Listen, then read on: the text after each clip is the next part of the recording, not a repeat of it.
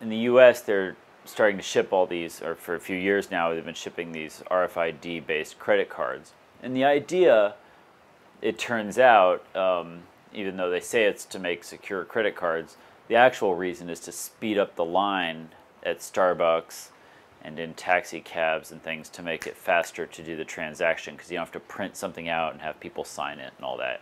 The idea is you can just wave your wallet over the reader and you've paid. And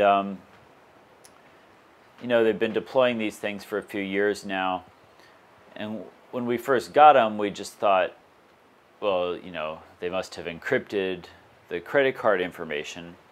There's probably one key for the whole system. That's how a lot of the other RFID systems, like transit systems, are. There's one key for the entire system. And so we figured if we could just, you know, crack that key, which we might need to do on a cluster or something, or, you know, we do a lot of crypto cracking on FPGAs and things. And so it's a way of, you know, cracking the system and getting the key. So we thought we would do that for the credit card system. And anyway, so we bought a bunch of RFID gear on the internet. One of the things we got was this, you know, normal PayPass reader like you'd see at Starbucks. We got it on eBay for $8. And, you know, we hooked it up to a computer. We started scanning cards, and it turns out it just spits out your credit card information on the serial port. So there was no crypto at all.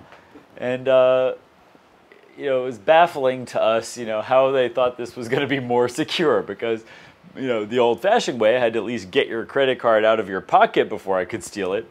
Now I could just get near your pocket and I can steal it. It's, you know, companies don't like it, but it's good for everyone, this little war of escalation between hackers and everyone else, because it means things gradually do get secure and gradually get more secure.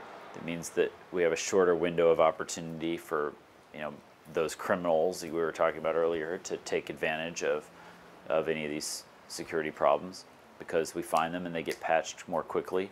Now, the credit card industry has done a lot to try and indemnify you against fraud. So if I steal your money or steal your credit card and use it, technically it's you know, it's not your problem. Visa will give you your money back or whatever. Well, you know, you have to do a lot of paperwork and shit to get your money back. You know, you may not want to deal with that. I don't know, you know, I'm not trying to decide if it's a problem for you or anyone else. You can decide once you have the facts. And so, yeah, I think it's really important. And also just, you know, how disingenuous these industries are. You know, they're lying to you. I mean, they're lying by saying, here's a secure new credit card. There's no way you could interpret that as secure. There's nothing about it that's more secure. So I feel like that's, you know, that's disingenuous, and that they should be called on that.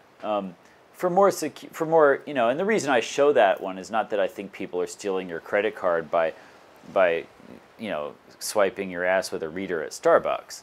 That's not, you know, that's probably not happening, because there's a lot easier ways to steal credit card numbers. But, you know, that's one that people can relate to because they carry credit cards and that kind of thing, and it's a problem they don't know about, or a potential problem. For a lot of the problems that hackers find, they're deeply esoteric. You know, they're really complex, and they're, you know, changing a 0 to a 1 behind the scenes somewhere. It doesn't make for good television. And so, you know, those are, you know, a lot of the real problems look more like that. And, you know, you can't get them on the news, but you can, you know, report them to the vendors, try to get them to fix them.